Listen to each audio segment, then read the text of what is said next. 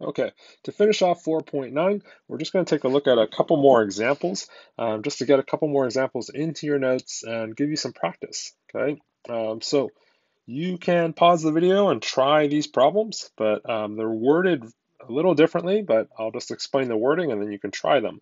So find f of x if f prime of x is equal to 3e to the 2x plus 5 over 1 plus x squared. Okay, so this is not telling you to take a derivative, it's telling you to take an antiderivative. We already have f prime and we want to get back to f. So basically this is a fancy way of just asking what is the antiderivative. Okay, so you can use the table if you like, or you can try to think of what do I take the derivative of to get that function. Okay, so pause the video and see if you can find this antiderivative. Okay, so what is the antiderivative? Well, our sum rule says that I do each one of these sum portions separately. Constant multiplier rule says that the 3 just sits there. What is the antiderivative e to the 2x? Well, it's e to the 2x. And then to counterbalance that 2, I'm going to put a 1/2. Okay. Now, you can always check your work by just taking the derivative of this. When you take the derivative of 3/2 e to the 2x, you're going to get right back to where I started. Okay, so you take the derivative and you get right back to there. Okay. The right-hand side, all right, the 5 is just a constant. It's just going to sit there. And the antiderivative of 1 over 1 plus x squared is arctangent. Okay, and then of course we need that plus c. So 3/2 e to the 2x plus 5 arctangent of x plus c. Okay. All right, try part B. Again, pause the video, see if you can find this antiderivative. And again, I recommend before unpausing it, check your answer. Take the derivative, see if it goes right back to where it started. Okay, so the antiderivative 5 cosine of x, 5 is just going to sit there, sine of x. Okay, and then a pretty common mistake on this is to go plus 4 divided by 2 cosine of 2x. Okay, so you might think, oh yeah, the antiderivative of sine of x is cosine of x, but check your work. If you check this, the derivative of cosine is negative sine. So you would get back to negative 4 sine of 2x. I don't want that negative. So to counterbalance that, I'm just going to put a negative here. And now when you check, you're going to get negative 4 cosine or 4 sine of 2x, okay, which is going to go back to positive 4 sine of 2x, and it's going to match up. Okay. All right. So let's look at another example with an extra portion to it. So this time, not only did I remember, nope, I didn't, plus c. So I would have lost some points there. Okay. So again, always need that plus c. All right, so in part C here, actually, that plus c is going to be very important. This time, I know what the derivative is, and I know that f of 1 is equal to 10. This is called an initial or boundary condition. Okay, and it helps you find c.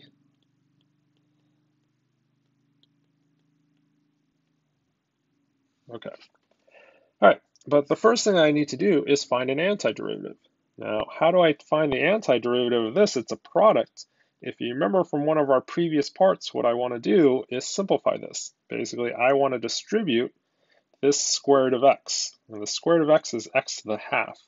I'm going to write it as x to the half because I'm going to use power rules. So I'm going to distribute that, and I'm going to get 6x to the half, okay, plus 5x times x to the half. Power rule says laws of exponents say that I should add those two powers together. So 5x to the 3/2. Okay, so my antiderivative is the 6 just sits there, Okay? I add 1 to the power, so 1/2 plus 1 is 3/2. I divide by the new higher power. Now, dividing by a fraction is the same thing as multiplying by a reciprocal. Right? The 5 is just going to sit here on the right-hand side. I'm going to add 1 to the power, 5/2, and divide by that new higher power, which is, again, multiplying by a reciprocal, plus c. And that plus c is important on this problem. Okay, let's clean this up. 6 times 2/3 is 4, x to the 3/2. 5 divided by 5 over here cancels, and we get 2 x to the 5/2 plus c. Okay. All right, now because this gave me some extra information that f of 1 is equal to 10, I can figure out what that plus c has to be. Okay, namely, I can figure out that f of 1 is going to be 4 times 1 to the 3/2 plus 2 times 1 to the 5/2 plus c. Okay, that's what my function that I found says. And then the equation says that this should be equal to 10. All right, which means that I should be able to solve this for c. So we get 4 plus 2 plus c is equal to 10. So c is equal to 4. All right. All right. So in general,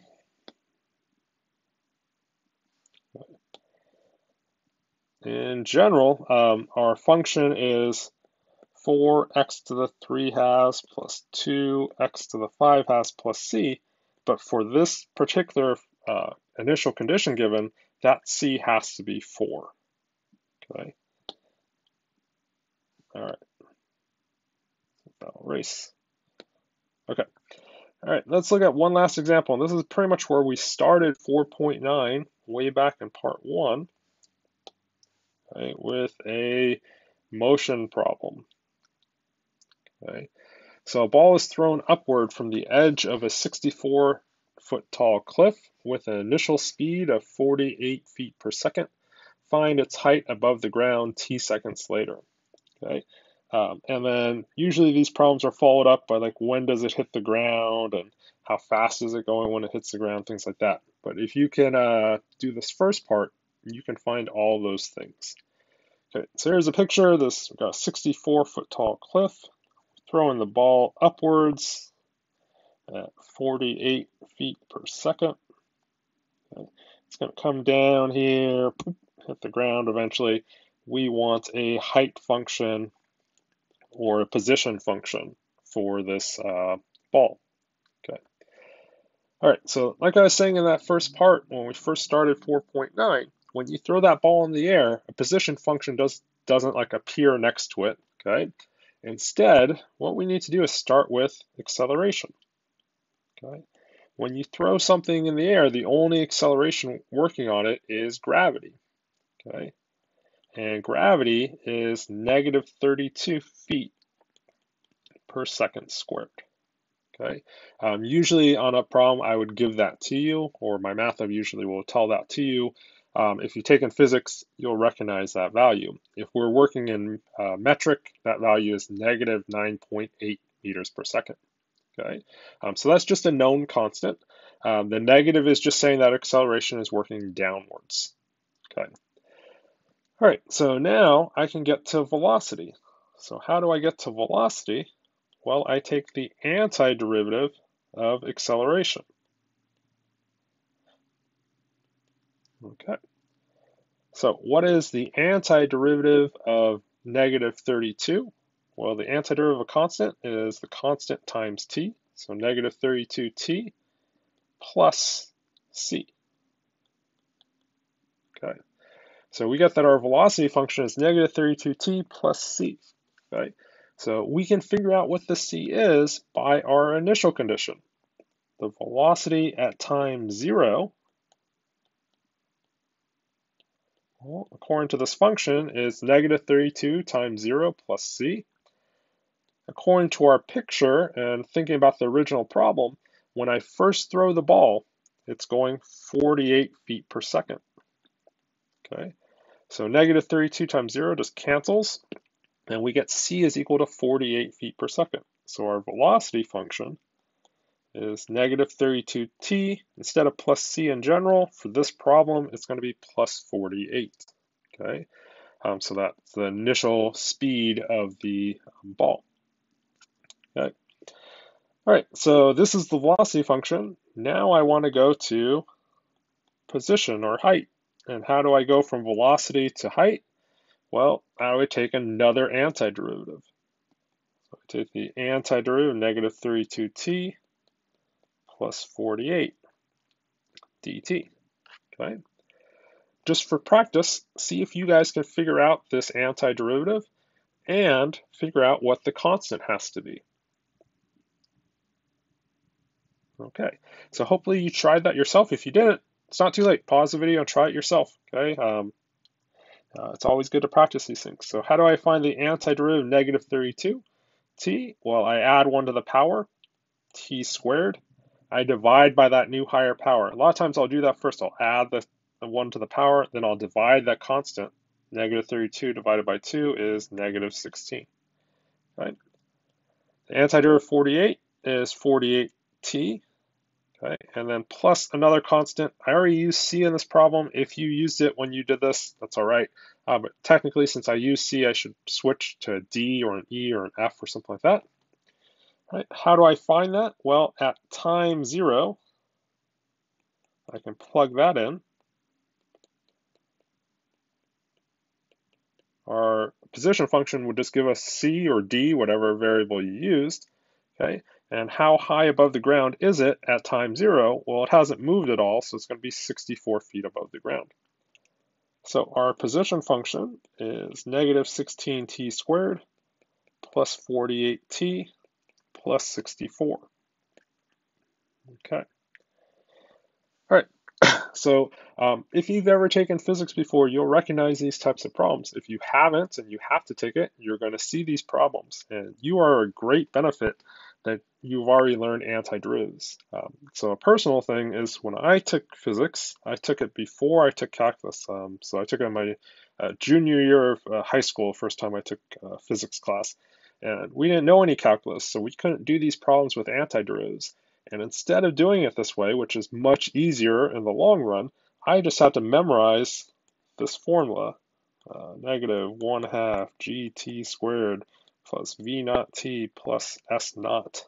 Okay, and along with this formula, I had to memorize lots of formulas because I didn't know calculus when I first took physics.